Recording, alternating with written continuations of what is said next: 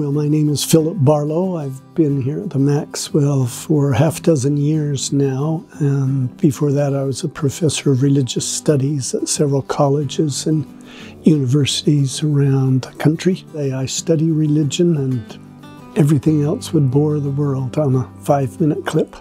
I schooled as an undergraduate at Weber State College, and I majored in history and psychology.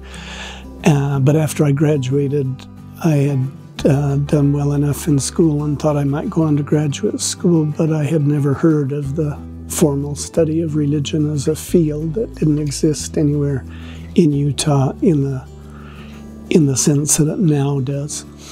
But I ran into a new friend a couple of years after I graduated and was stalling for which way I would go. And he had been off east to study religion formally, and I had instant divine envy, like I realized in that moment behind all my study of philosophy or history or psychology or science. There were questions about ultimate meaning and ultimate values and what human beings are and what human beings are for.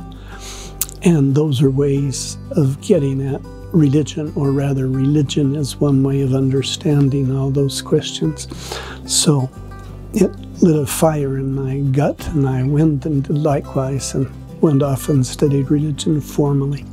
At the Maxwell Institute, we're doing a series of books, 9 or 10 volumes, on the Doctrine and Covenants in anticipation of next year's curriculum. And they are organized topically, so we have a volume on agency and the law and suffering and family history connections. And I am doing one on time. I've just finished that manuscript, and so the next project that I'll be on for the next couple of years is everything about the war in heaven.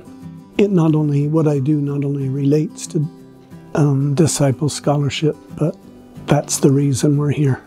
Faith is not a virtue in a vacuum by itself. It's like an atom, and it has to be combined with another atom to be powerful, effective, and good. So faith in the Lord Jesus Christ is good. Faith in God is good. Faith in truth is good. Faith in those who are worthy of faith as friends is good. You can't have a friendship or a marriage without trust or faith. But you can have faith in all sorts of stupid and dangerous things, right? Terrorists have a great deal of faith when they commandeer airplanes and kill thousands of people. Faith isn't a virtue by itself.